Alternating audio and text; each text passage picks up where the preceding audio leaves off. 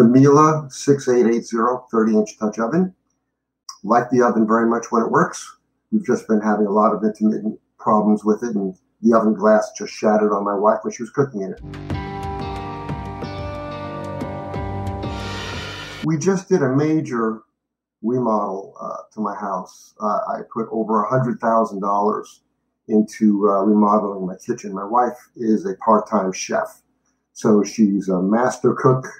I'm amazed that I'm not 300 pounds, but she's amazing. And she designed the kitchen, and when she showed me the oven that she wanted, I didn't want to get it because I thought it was overpriced. She was, Miele is the best. Get Miele, I'm telling you, this is the oven. Okay. Got the oven. She loved it.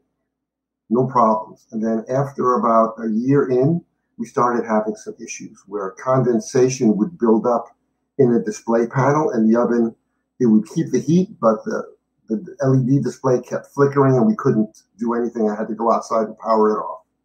Fine. Okay, one little glitch, no problem.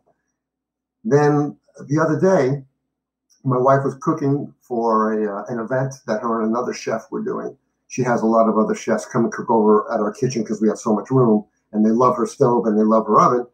And then she heard a pop. She heated the oven to about 395, 400, not even all that hot, and opened the door. And I have a picture here. I don't know how to show it to you on. If you open up the oven door and look on the inside, there's a surface of glass there, shattered completely. So I called Miele and I said, oh, it's not under warranty. I'm like, but the thing's less than it's only 2 years old. Well, we don't warranty the glass. And now I got to pay, I paid $6,000 for this oven. $6,000. I could have bought 2 or 3 Thermador ovens, but this is what she wanted. So now I'm going to have to pay about $350, $400 to have the oven repaired. So I'm not thrilled. You know, I looked at the installation instructions. I downloaded them off the internet. It was installed by my professional contractor exactly as they specified, and so here I am. She likes Miele because their supposed reputation for quality and being well built. When the oven works, she loves it. Loves it. The problem is we've had 2 issues with it already, and the thing's not even 3 years old. So I'm a bit concerned now. You know, first we had the display flashing on and off. Reset powers didn't fix it. And now I have this problem. I don't know what else I'm going to have with this oven. To replace it's out of the question, so I'm just going to have to keep getting it fixed. I posted the review because I was a pissed off consumer. You know, I spent top dollar to get a top-notch product, and I don't feel that I got that.